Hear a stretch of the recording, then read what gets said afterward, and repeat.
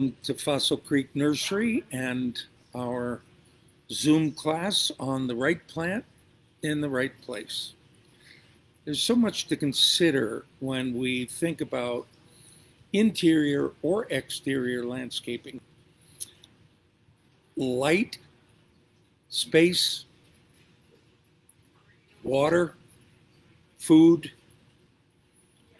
temperature, humidity, all of those are essential elements for plants to grow.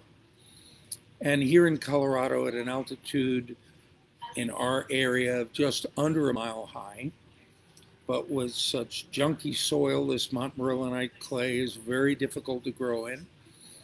And the winter here is often very variable. So we want to be able to choose the right plant for your need and your desire. So in essence, the most important thing you've got to consider is, what do you want out of this plant? What do you want out of your landscaping? Is it shade, privacy, beauty? Of course, we all really want that. Is it a windbreak?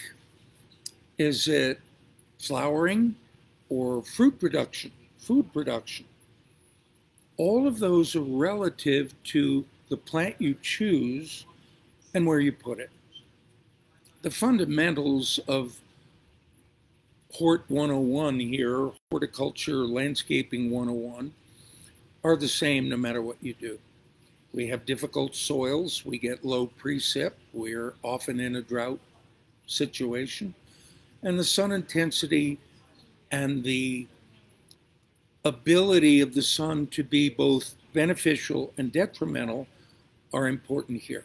So the first step is to decide, what do you want from your plant? And clearly there are plants with seasonal appeal. There are plants that provide year-round appeal. So things like a burning bush, Euonymus salatus, incredible in the fall, and therefore the name burning bush, striking. But the rest of the year, it's a wonderful green plant with no particular value other than being full and bushy and attractive. However, broadleaf evergreens, year-round, they're not sticks. They have foliage. They provide a little bit of winter interest, can be a windbreak, and can be a visual break. So what are the things, once you decide what you want from the plant that you are going to plant here in this spot? Let's talk about growth potential. Plants all have different heights and widths, and as a result, we often see the classic of the blue spruce being planted 3 feet from the driveway. And as it matures into a 20-foot wide base and a 45-foot height, you cut a big hole out of the spruce and expect that now you can get the car in. Now it looks ridiculous and it's dysfunctional and it's unfortunate, but it's the result of poor planning. So the planning part and thinking through the process ahead of time, like the old carpenter's rule of measure twice and cut once, is critical. So first of all, let's talk about, when we talk about the objective and the evaluation criteria, let's talk about the location around the house, north, south, east, or west. In the decades that I have been involved in landscape contracting and landscape design and running a nursery, I get all kinds of questions and people with all kinds of levels of understanding of how plants grow. So light is a critical factor, and it can be negative or it can be positive. So if you were to grow a hydrangea, the last place you would want to plant it is against a stucco house on the south side of the house, with gravel as a mulch around it next to a big concrete driveway. That's an oven and a recipe for disaster. However, on the east side of the house, getting direct sun, early morning sun, before the earth heats and the house absorbs the moisture or the heat from the sun, is a great place. North side is a great place provided it gets indirect light. So sun is or the side of the house you plant it on is one of the most important factors of all. If you're planting a succulent like a sedum as a ground cover, they require the sun. They won't do well on a north side or with low indirect light. And they don't require a lot of moisture. So we always want to follow xeric principles, xeriscape. And those principles talk about like water need plants being planted together. Now, that's not difficult. If you do a little bit of homework or you come in with us and we show you with the way the plants are laid out outdoors in the containers, they are often with perennials, for instance, and ground covers, laid out in a sun group and a shade group, and a sun group that will take partial shade. So you get a little help just by looking at how things are laid out here. And then some good guidance from our staff here who are well educated and knowledgeable in those areas. So what's the next thing? That's soil. Every plant has to have a good medium in which to grow. And that medium might be adapted over eons with native plants that grow here. But the soils on the plains and in the Front Range below the foothills are very different from the soils in the foothills, where ponderosa pine and aspen and deciduous shrubs like amelanchier, serviceberry, or mountain mahogany or red twig dogwood grow. The decomposition and the amount of moisture that falls up there create better soils. And the soil base is formulated by the breaking up of those big boulders in the mountains into fractured gravel and soil particles that open the soil a little bit and give the plant an opportunity to develop root structure that's not in the heavy clay. So soil matters. And understanding what plants prefer and where they succeed best will help you in understanding where to plant them. So let's also talk about water needs.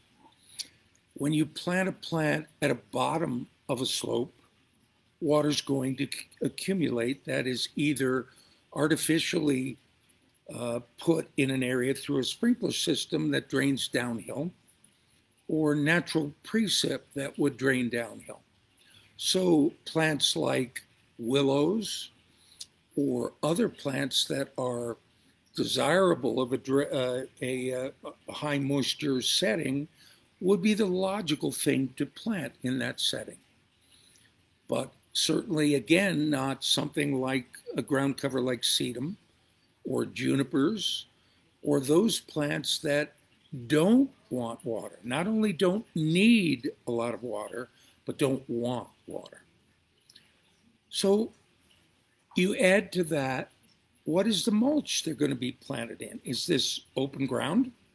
Just came from this morning going to an HOA of a very large development that had bare ground. And that's the way it was going to stay under certain trees. Is it gravel? Gravel absorbs a lot of sunlight and heat, but no water. It's not permeable. Is it a plant that could handle the gravel mulch and will not only survive, but thrive? Or is it a plant that will be under stress by that heat absorption and not having a moisture absorbing mulch, like organic mulches, like gorilla hair mulch, which in most professional opinions is the best mulch to use around all plant material. It allows air and water to move in and out of the soil and holds a little bit of moisture to cool the soil and keep it at a moderate temperature. It also insulates against early frost into the ground and deep frost penetration. So the mulch is very important. And then, are you desirable of a very common plant or a rare plant or a native plant if you want just native plantings? That's very doable, and it can be quite attractive. And it does not have to follow the commonly assumed axiom that native plants are ugly and it's going to not look nice, or that xeriscape, which is a philosophy of soil enhancement and planting like plants together in their right location, which is the subject of this talk on right plant, right price, or pardon me, right place, does not have to mean ugly. It's not cactus and gravel. It's simply following those good principles. So let's start to break this down. Let's first talk about the location of growth potential. Understanding that plants grow wide as well as tall, and that each has a different purpose. Let's talk about those purposes. So if you want shade, that comes mostly from deciduous trees. And there are all kinds. You grow a fruit tree, most of them are very low branched and they're not intended for shade. They're not something you'd bring out the chaise lounge and lie down and read a book under. In most cases, it's hard to mow under them as well because of the low branching. And if you choose a shade tree for its larger growth, you likely wouldn't choose a linden, which is often very low branched, if you want to move under it and sit under it and function under it. But if you want shade, that's as densely foliated as most any other tree, and you will get heavy shade. Slow growing versus fast growing. If you want immediacy and you've moved to a new neighborhood or a new development, or you have open space that you want to fill with a shade tree and you want it yesterday, not tomorrow. There are not very many choices, and we all know that it takes years to develop roots and to start the plant to grow on its own quickly. So when you choose something like a fast-growing maple, whether it's an autumn blaze or the old silver maple, which we don't like to even talk about because there are better options, you gain quick growing without a doubt. And that happens with cottonwood or any of the populous genus, cottonwood, poplar, aspen. They're undesirable in other ways. They're soft-wooded. They're susceptible to wind and snow damage. They often are thin-barked, and they're susceptible to what we call lawnmoweritis, when you let the grass grow around the trunk, and then you push the lawnmower in and you ding the trunk and open a wound. They don't take to pruning during the course of a growing season because many are susceptible to airborne pathogens, bacterial blights, and fungi. So you get a lot of quick growth, but you don't get as quality a tree as you might get if you got a Norway maple, a hard-growing or hard-wooded but slow-growing tree, an oak. In the case of populous genus, the cottonwood and the aspen, they require a lot of water. They tend to sucker. We don't sell seeded cottonwoods anymore. That's against the rules. And we have seedless cottonwood.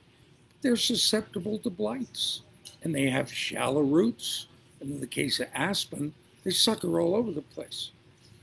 But they're the state tree, and they're cute and okay for certain circumstances. But you got to understand, you get real good value, and then you get the other things you got to deal with that are not so valuable. So a lot has to do with your purpose again as to what plant you choose. In the case of fruit production or flower production, you don't get that without good sunlight. And there are plants that are shade loving that produce blooms, but if you have bright indirect light, not necessarily a lot of direct light, or you have direct east sun, those plants will flower better and more prolifically. So if you have annuals, you don't plant those in the shade. You plant them in the sun. But when they're in the sun, they require a lot of water. And they're done in a year. So understanding that there are places for annuals in the garden. And most gardens could do with a little bit of punch that you get from an annual. But they require care and regular, frequent watering as opposed to deep-rooted, established perennials that require much less water in relation to annuals. So the other thing we want to talk about is here we deal with a lot of wind. And maybe not like Cheyenne, and maybe some of you are looking in from southern Wyoming. We do get a lot of wind, and today is a windy day. And lately we've had a lot of really more than average winds. So if you're outdoors, the last thing you want is to sit on a windy day. Frankly, it's the weather factor that I like least is the wind. I can deal with the cold, wear bigger gloves and a better jacket. And I can deal with the sun by being under a garden umbrella or sitting in the shade of a tree. But the wind's another issue. And sometimes we do need windbreaks that are landscape created that a fence won't work for. So what plants work for that? The best thing you can select, as undesirable to many people as it might be, are upright junipers. But there are other choices that work well, like a Tannenbaum Mugo pine. Tannenbaum in German is the word for Christmas tree, and they are shaped very much like a Christmas tree. So if in fact that was the case, and I apologize to you folks, I have left my phone on, so if you give me a minute, I shut that son of a gun down and we won't be interrupted anymore. My apologies for that. So clearly, a Tannenbaum is shaped like a Christmas tree, does not get super tall, 15, 18 feet in that range, and is very dense and low branched, unlike many evergreen trees. So it would provide a great windbreak, but also a visual break. Now, visual breaks come in a lot of different categories, or a few different categories. One is the neighbor next door has a junkyard in the back. And from my deck, the last thing I want to do is look that way because it's ugly.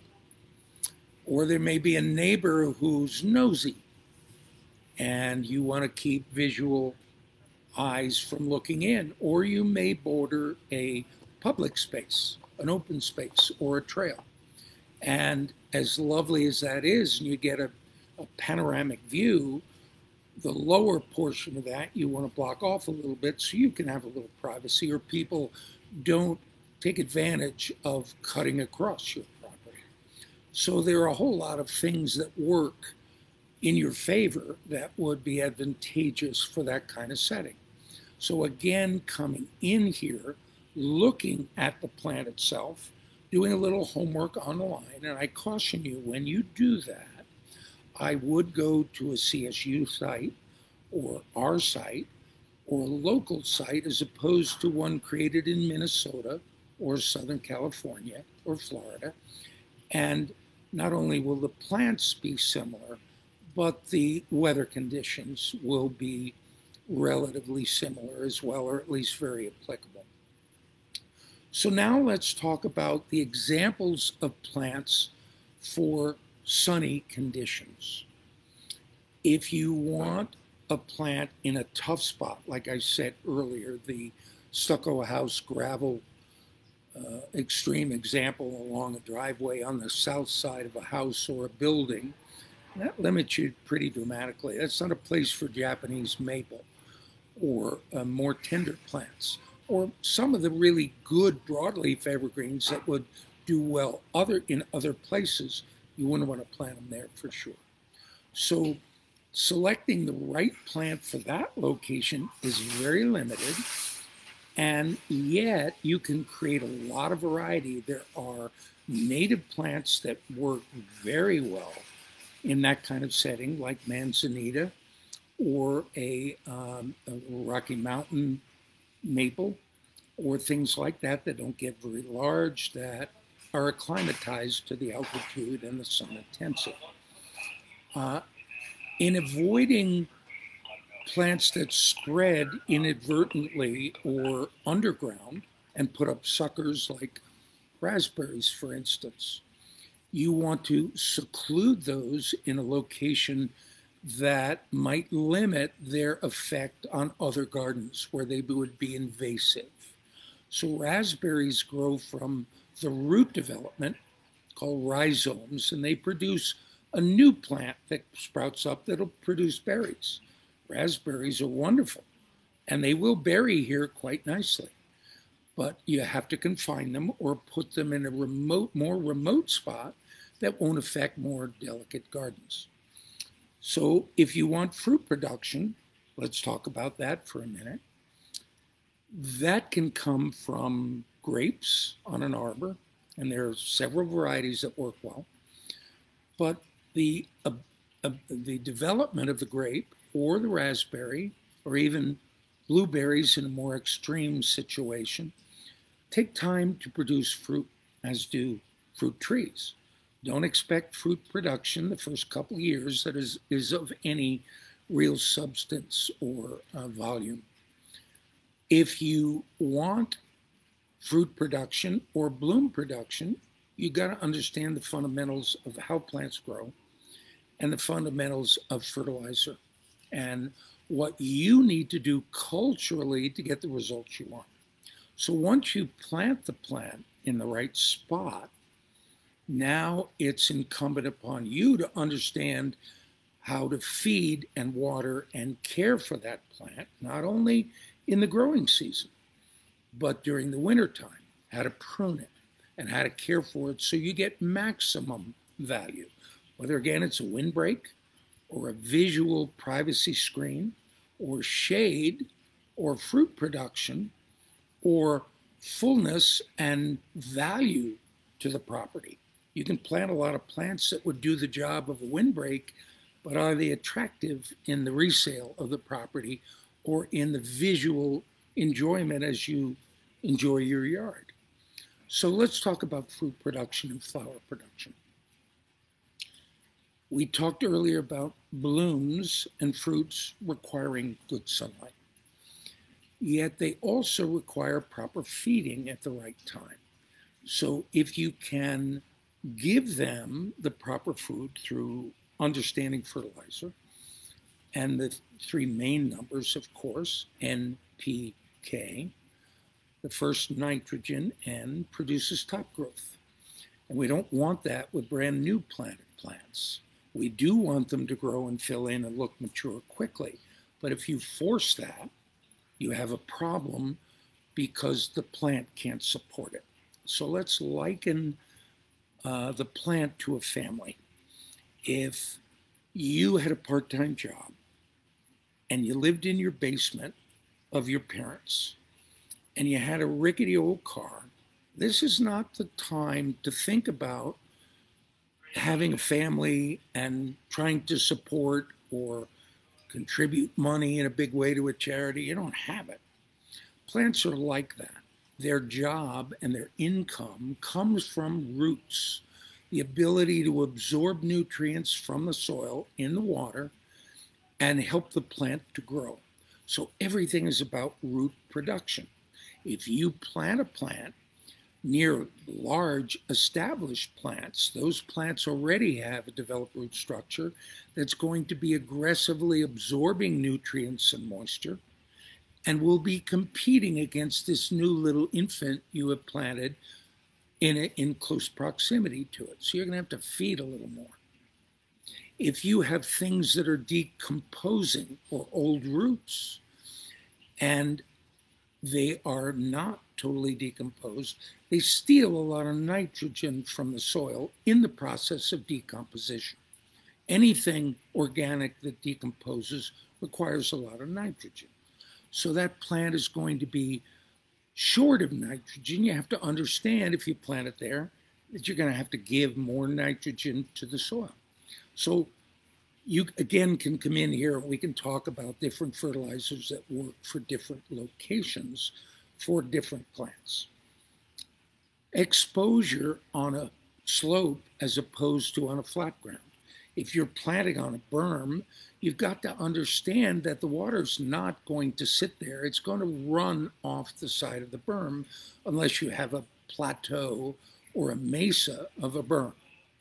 And as a result, you've got to be able to give adequate water in that setting beyond what you would give to a flat ground or something at the bottom of a slope that would acquire more moisture than normal. So all of that has to be taken into account. So let's go through the critical factors again in sequence and in a more subtle way. Here are the things you need to look at in order. The first thing is, what are you trying to accomplish? And if you have that, then a certain group of plants will satisfy that goal.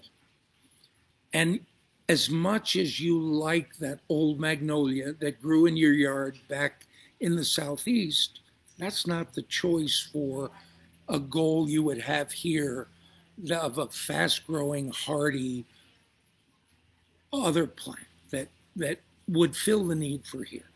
So understand that not all plants grow in this environment, although back decades ago when I got into this business after CSU, we had very limited options as it comes to hybrids. And each year, new hybrids come out that are either narrower and upright, like in the case of apples. There are upright apple trees that don't spread to 15 feet or 20 feet wide. They're called colonnade and they grow upright. That might be a great choice if you want a fruit tree and you have a narrow setting. But picking a big tree that only grows wide and is not either dwarf or upright and vertical in its growth pattern is a bad choice.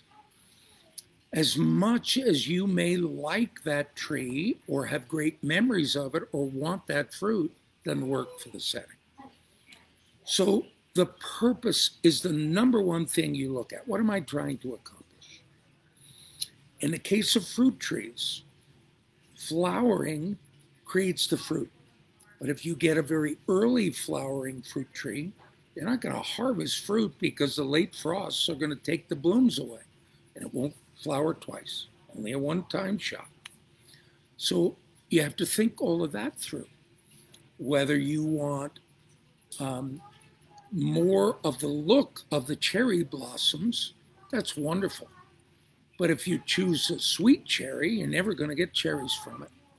You choose a sour cherry, you might have to fight the birds, but it's going to bloom more frequently and you'll get a better harvest, generally speaking, from the sour cherry. So in the end, it's a matter of choosing a plant that will not only fill the purpose you're trying to accomplish, but will not die, number one. Nobody wants that. I don't want to sell you a plant that is not going to survive. You're not going to be happy. And if I give you a guarantee, I got to replace it. That's not good for me or you. We want you to be happy when you plant a plant and choose it.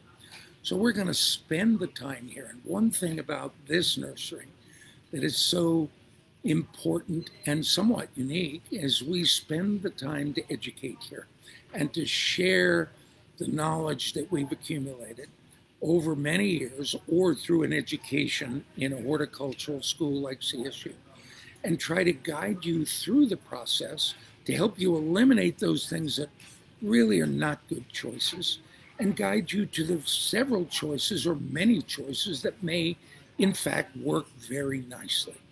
So coming in here is a pretty darn good thing to do if you have that option, and walk through and look at the plants. So if you have any questions, I'm going to give you a few minutes to send them to me, and I'll try to address them as we come down to the end of our visit today. And if not, certainly come in and share some time. My name is Doc, and I or any of the good people here would be happy to help you through the process. This is the most important thing you will do in trying to understand how to create that landscape that will fulfill the purpose and be attractive long term, not just for a little while, and add value to the property over time. So I thank you for the time today. I encourage you to come in for a visit. Now is the most ideal time to plant any kind of plant. Springtime, the plants want to produce roots, and well-developed roots are going to aid the plant in having a well-developed topsoil. So I thank you for being with us today. I encourage you to keep your eye on future classes. I teach some in-person classes here, like bonsai classes, that I have done for decades and have been blessed to have learned from Japanese master gardeners, and always enjoy those classes. They're generally fairly full, so when you see them, they fill up quickly, and I would urge you to sign up as soon as you can. So we look forward to your visit in here, and until next time, we thank you for spending time with us, and look forward to a visit. You take care.